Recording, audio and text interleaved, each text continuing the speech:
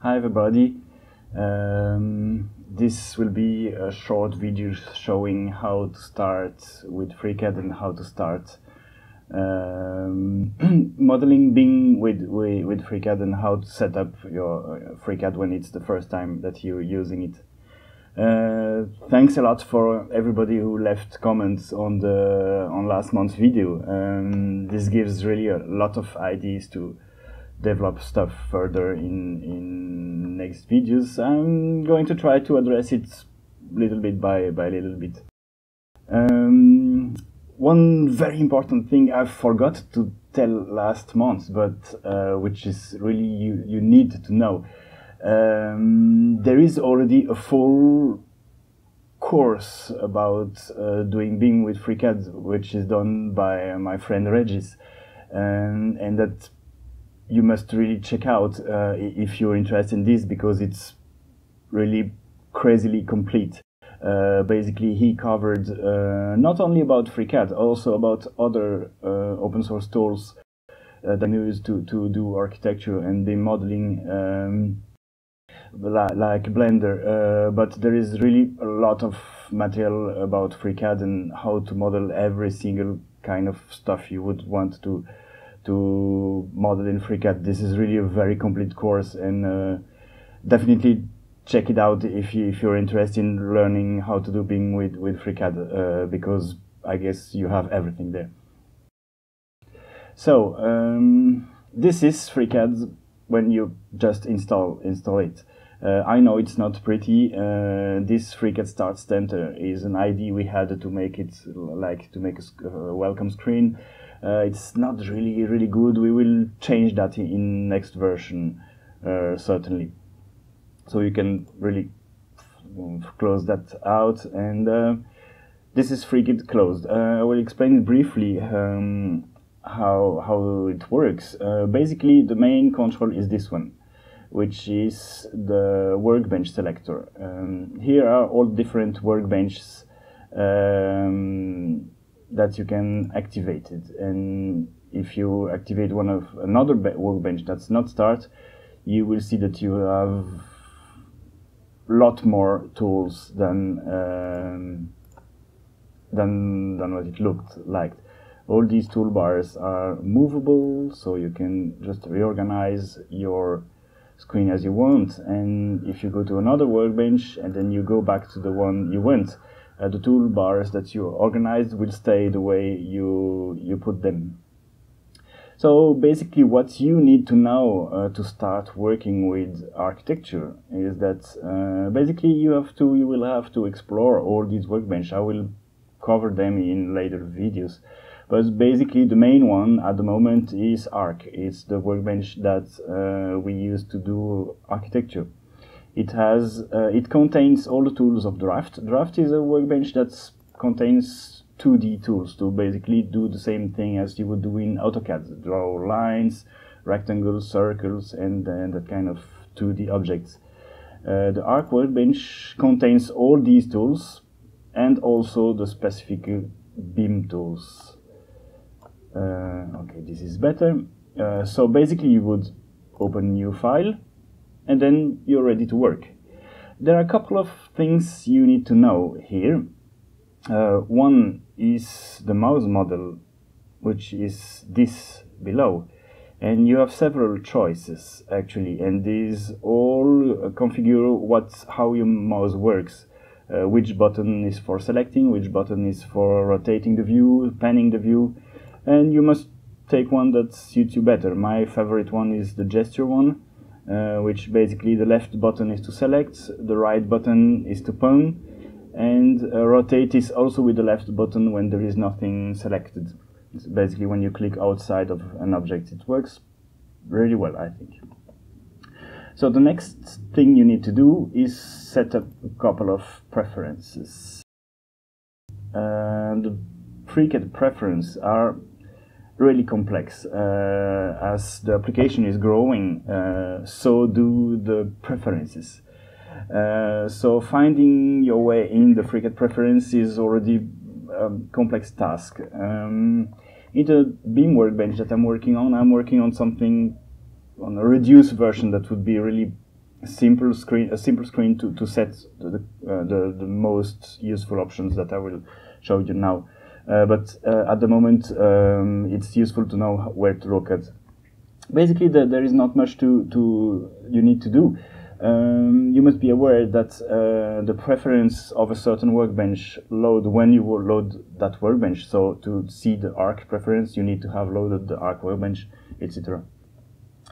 So what you need to do, basically, in this general tab, you can change the start workbench. That's the workbench that FreeCAD will start with. Instead of start, you can, for example, put arc, and you will already start inside the arc workbench, which is already something. The document here, you can create a new document at startup. That's a good thing. So it starts already with the document open. You have a couple of storage options here. That's basically, there is an auto recovery that if the program crashes, it will save automatically every 15 minutes in this case. You can change that. Save thumbnail into the document, that's good. And here you can put your name, and you can change if you want the default license of the files. If you leave all rights reserved, that means basically no license. But you can already use a Creative Commons license, so all your files would be like shareable. That's how you want it. And another very important option is the units. These units only affect the way the units look like in your interface, in your FreeCAD interface. FreeCAD saves everything in real units. Basically, internally, everything is saved in millimeters. So basically, this is only the way you see it. Your building will be in, or your model will be in real-world units every time. Like if you have a wall that's 1 meter long, it will always be 1 meter. If you show your units in millimeters, it would be 1000 millimeters. If you work in inch, it would be how many inch in a meter? 30 something. But the wall will always stay the same. So you can change your units, or you can give your file to someone who is working in other units, and the objects inside the file will stay the same, even if that person is looking at your model in another unit, working in it in another unit. So this basically is the way you see your model and the way you like to work with. You can change that anytime. I like to work in centimeters, so I use this. And that's basically it. So that's all you really need to get started. There is more that you can set later on, like the fonts you like to use. You can explore this later on as you want, but that's basically everything you need. And another important concept is this button here, which is the working plane.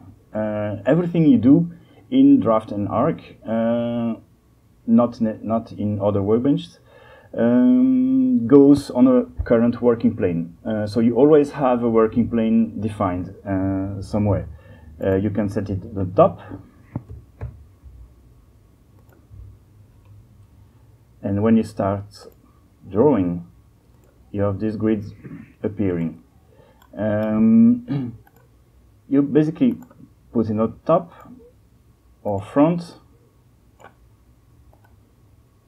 or side or auto, which means it will adapt every time you change the view and start a new command. For example, I start drawing a line, and you see that the grid adapted my current view. So if I put myself in top view,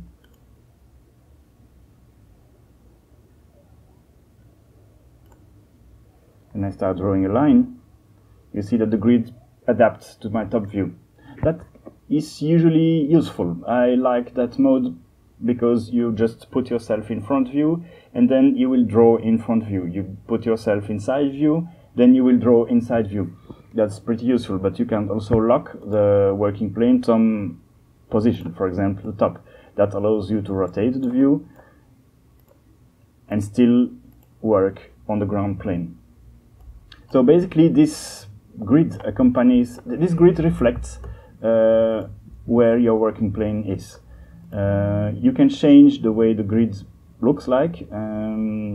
This is the spacing between the small squares of the grid, and this is how many small squares between each big square of the grid. So that's basically all you need to get started. Now you can start drawing with any of the 2D tools here. You have all the common ones, lines, polylines, rectangles, and so. And you have a couple of BIM tools to make walls, structure, etc. that I will cover in next videos. These cyan buttons are the snapping tools. That's important. Now they are almost all turned on. You must know that the more snapping tools are turned on, the slower drawing goes. So I would advise you to turn off all the ones you don't need, and keep only the ones that you intend to use. So you will draw faster. One important one is this last one, which is the working plane snap. If it is activated, anything you will draw will stay in the working plane. If not, you will be able to snap outside of the working plane. For example, if I had here a big object and I would snap on the corner that's above the working plane. If this is activated, I won't snap on the above point, but projected on the point projected on the working plane. If I turned it off, my snapping point will be the real point above the working plane. So that's something important to know if you wanted to turn it on or off. Usually you will want to turn it on or off depending on what you want to snap. Well, that's it. Tell me if there is something missing there that you would want me to address in the next video. And then in next videos I will start showing all these BIM tools, how they work, and what you can do with each of them. That's it. Thanks for watching. Hope you liked, and see you next month. Bye.